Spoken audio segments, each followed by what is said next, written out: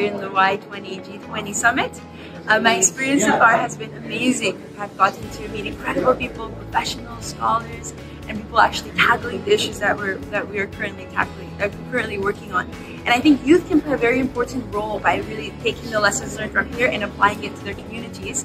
And more than anything, really linking the older generation with the newer generation and making this kind of new generational contract to be able to really think of issues through all disciplines and despite the time. And I'm very, very happy to be here with such welcoming hosts. I'm very, very excited to keep learning. Thank you. To keep it simple, the strategy that I think youth need to understand how they can empower themselves is to really have this spirit of curiosity.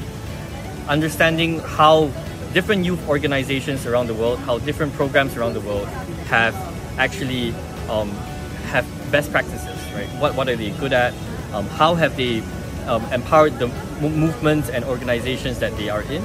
And having this knowledge is power, right? And it helps you inform the causes that you want to have. So having this spirit of curiosity is very important, and also constantly look out for best practices in order to inform how you want to run your movements as well. Amazing thing is the organizing of the event, you know, and the cultural experiences and the learning about diversity of India. It's a great experience, and I really, really appreciate that. Yeah, and thanks to the government of India for having us here.